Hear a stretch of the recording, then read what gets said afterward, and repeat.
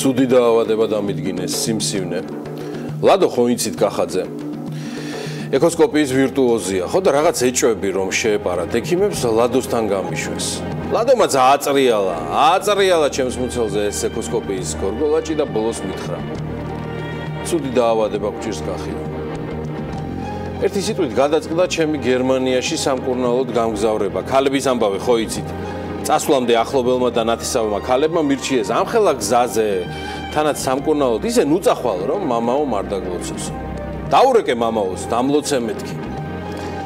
იმან კიდე ჩვენმა უწმინდესმა და უნეტარესმა თქვა კახი უნდა დავლოცო. გამიხარდა. დამლოცა პატრიარქმა თავზე ხელი დამადო დალოცვილი იყავია. გერმანიაში საავადმყოფოს ერთ-ერთ კაბინეტში ვზივარ და ექიმს ველოდები. კაბინეტში პუნქტუალური გერმანელი ექიმი შემოვიდა. სამედიცინო საწოლზე გამშოტეს ძალიან უსიამოვნო პროცედურას მიტარებენ. ორგანიზმში რაღაც ნათურებიან მილებს მიდგამენ და ექიმი დათვალიერებას იწყებს. სულ 5 წუთიანი პროცედურა ჯერ 10 წუთს გრძელდება, შემდეგ 20 წუთს. დაფიქრებული ექიმი წამოდგა და მეორე ექიმი მოიყვანა. ახლა იმან დაიწყო უცნაურ მილში ჭიტინი 5 წუთი, 10, 15. მერე გერმანელები ერთმანეთს მიუბრუნდნენ. Ein, zwei, drei. Mundwa, drin, drun. კახი გერმანული არის ის, მაგრამ არტისტია და გერმანელებს ფანტასტიკურად ბაძავს, ისევე როგორც ბევრ სხვას. ბოლოს მითხრეს, არც არაფერი გჭირსო. ეს იმიტომ რომ აქ წამოსვლის წინ ჩვენმა პატრიარქმა დამლოცა მეთქი. გაკვირვებულებმა შემომხედეს, გამომეტყველებაზე ეტყობოდათ, რომ ფიქრობდნენ, ეს ცოტა ვერ არისო. გაუმეორე, იმიტომ არ მაქვს არაფერი, რომ წამოსვლის წინ ჩვენმა პატრიარქმა დამლოცა მეთქი. თქვენ სასწაულის გჯერათ? მეკითხება გერმანელი ექიმი. მე სიკეთის ძალის მჯერა, ვეუბნები მას და ვემშვიდობები.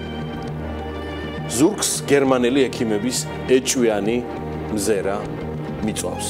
თბილისში მოვფრინავ, ისევ ლადოს ეკოსკოპიის კაბინეტში ვარ გაშოტილი, მან გერმანული ამბების არაფერი იცის, გაშტერებული მიყურებს, სასწაულია პირდაპირ, სასწაული, არაფერი გაქვს კახიო. სინამდვილეში არც არაფერი სასწაული მომხდარა.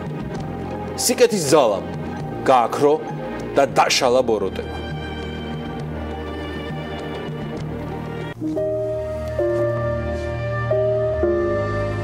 სიკვდილის წინ იკითხა თურმე.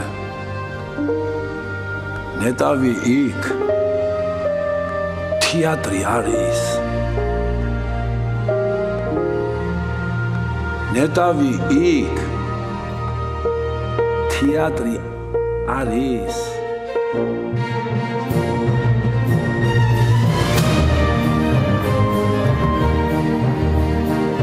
ნეტავი იქ თეატრი არის.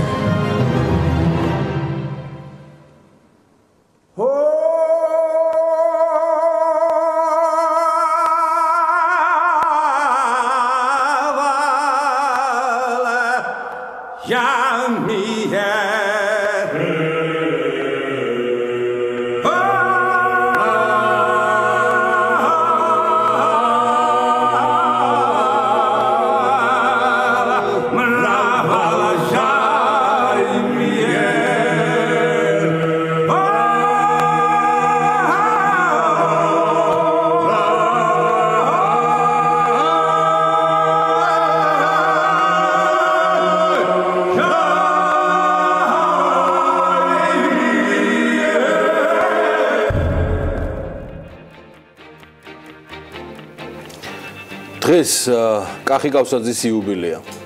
იგი 82 წლის შესრულდა. ქართული საზოგადოების და კულტურის გამოჩენილი მოჰიკანი ჩვენს გვერდშია. მე მინდა ავუხსნა ჩვენს ტელემაყურებლებს და რადიო მსმენელებს, რატომ ვუთმობ ყოველთვის და მუდამ ასეთ პიროვნებებს დროს ჩვენ საქმიან ეთერში, რომელზეც ალბათ ბევრს უჩდება კითხვა, რა შუაშია სოფიკო, გივი ბერიკაშვილი, კახი კავსაძე ბიზნეს გადაცემასთან. არ შედგება ქვეყანა წარმატებულად, არ გაიმართება საქმე და ვერ იქნება გარემო საქმიანი თუ არ ვიქნებით სავსე ნიჭიერი და მისაბაძი ხალხით.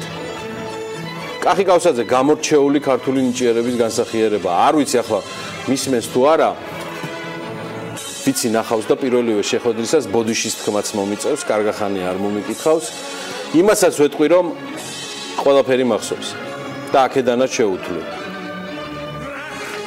მიუხედავად იმისა, რომ იქ ნამდვილად არის თეატრი და საუცხოო საზოგადოებამაც მოიყარა თავი, არ იშკარო ბატონო გახი.